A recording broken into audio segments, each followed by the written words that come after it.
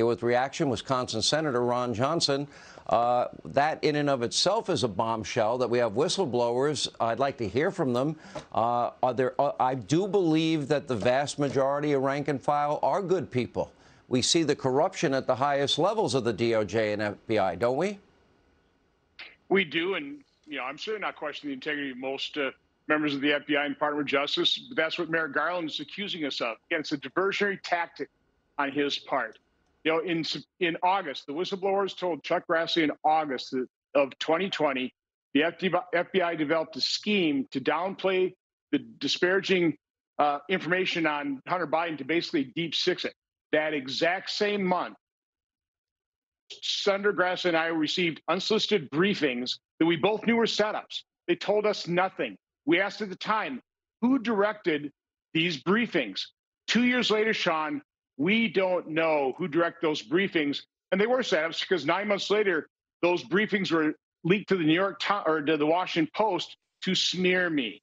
So this corruption has run deep. It's been running deep since the Hillary Clinton email scandal. Remember the editing of the James Comey exoneration email where they changed phrases like grossly negligent to extremely careless to avoid the criminal terminology.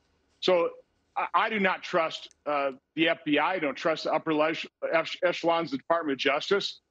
Again, the rank and file, those individuals, if you want to see integrity restored to your agencies, you need to come forward. Whistleblower at ronjohnson.senate.gov will maintain your anonymity, but we need to talk to you to restore credibility to your agencies. Chris Wray could have done the FBI the greatest service. He could have cleaned up the mess.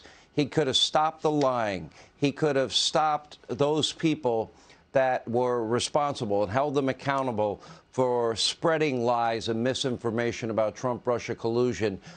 He could have stopped the people that went ahead with and put forward unverifiable information in a FISA application to ruin Carter Page's life and Donald Trump's life.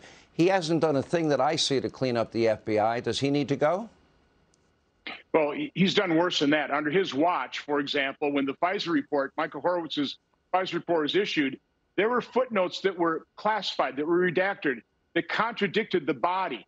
Bill Priestap in the body of the report said the FBI had no knowledge that the Steele dossier was tainted by Russian disinformation. The footnotes said the exact opposite. In October 2016, January 2017, the FBI knew that the Steele dossier was tainted. In March of 2018, the FBI briefed the Senate Intel Committee, said that the Steele dossier had integrity.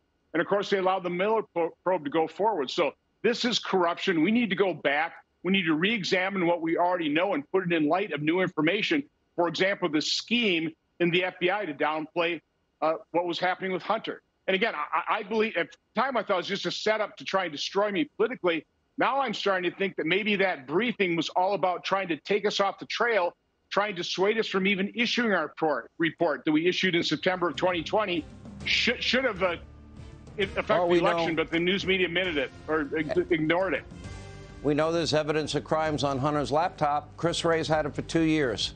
What does that say about equal justice? Not very much to me. But, Senator, thank you for being with us. Your race also is pivotal come November, and I know you're going to do well in Wisconsin. Thank you for being with us. Hey, Sean Hannity here. Hey, click here to subscribe to Fox News YouTube page and catch our hottest interviews and most compelling analysis. You will not get it anywhere else.